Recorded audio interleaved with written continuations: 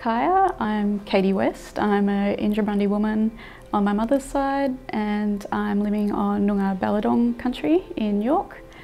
With my art practice, a underlying idea and thing I do is natural dyeing. So that involves walking and collecting plant material that's already blown to the ground, so bark and leaves, and I use that material to hot dye in the winter, so boiling up a pot of water, adding that material, and then in the warmer months I'll do solar dyeing, which involves putting those materials in a jar and letting it change colour through the sun.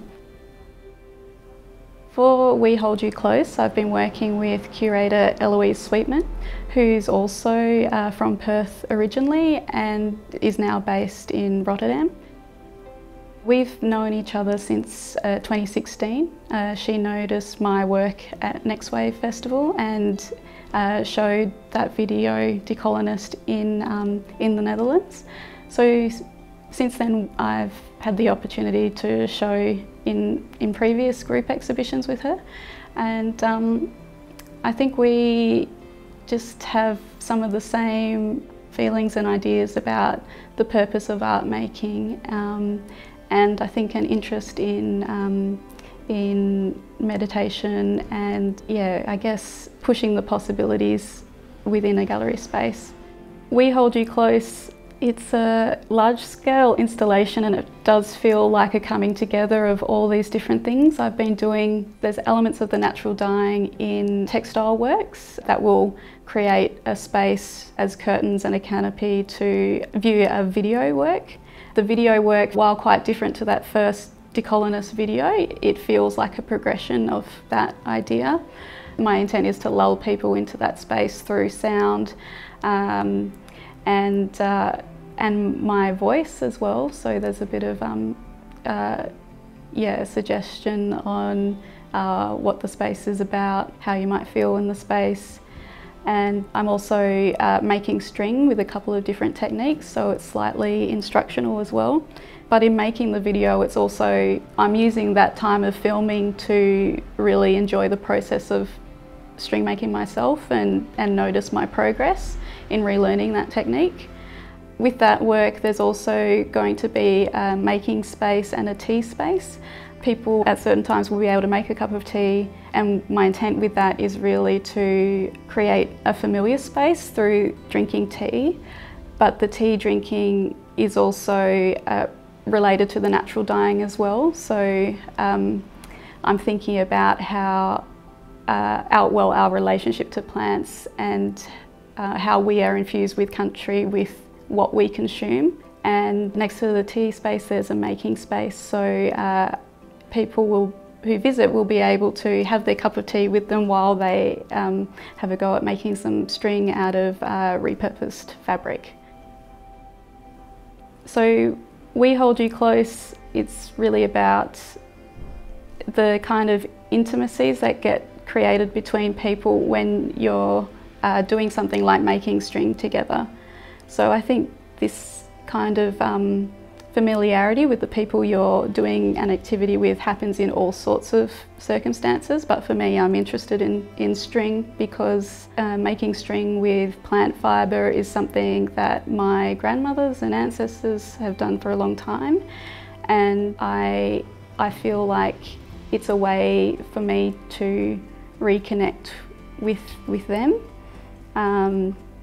Through that process. So the We Hold You Close is kind of like thinking about holding all of these generations previous close through that action, but also thinking about future generations. Like I really want that string making technique and weaving to be really present in my family life going forward. And I'm also interested in this idea of making kin, which I think Donna Haraway first coined. I think we need to get better at getting along, basically, and I'm always amazed when there's a weaving workshop at an event, it just brings strangers together, and also doing it in a gallery context as well. I guess growing up, I've had the experience of not being sure if I'm welcome in certain gallery spaces, and I know I have family members who wonder if they're okay to go in or not. And I think even just there's a lot of people, if you're not embedded in the art community or studied art, it is kind of confronting. So I am interested in making that space just a bit more familiar to people, and really I think getting the message across that art is so subjective and about emotional response, and I think sometimes we forget that. In making these textile pieces for this large space, I've been thinking about their tactility as I've been making, but also making these pieces with the idea that people who visit can also touch these works.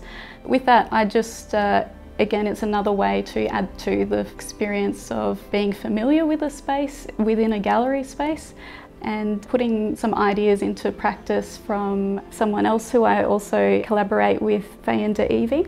We work on a project called Museum Incognita, and with that we started off with the question, what would a decolonised museum be and feel like?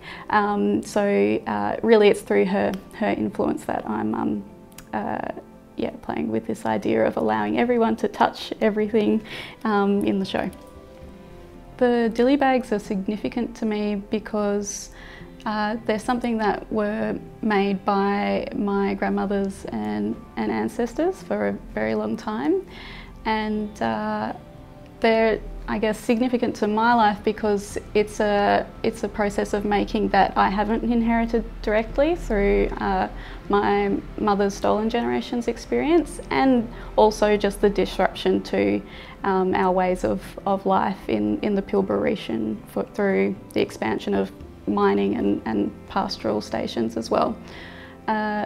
So with this form and this way of making, it's like the way I can make dilly bags at the moment with the resources I have access to. I hope that visitors go away feeling a sense of calmness, and I'm also hopeful that people might be reminded of the making techniques or making by hand techniques that exist in their own ancestry. And I think string and textiles is basically present in everyone's ancestry, so it's kind of making that point. I've also been thinking about the pace of our existence now, so how production of material is so accelerated, and I wonder with that idea, so much being made for us and in this fast pace, how that has affected our relationships to each other. So with the string making, it's an opportunity to slow down and connect with others and recall our own ancestries and activities around that slow pace. And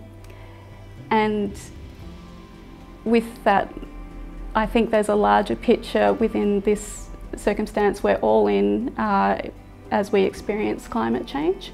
I do wonder about how these slow making techniques will become relevant to our lives again in the future, and also hoping that people consider how these slow making techniques, making by our own hands, is complementary to a healthy climate.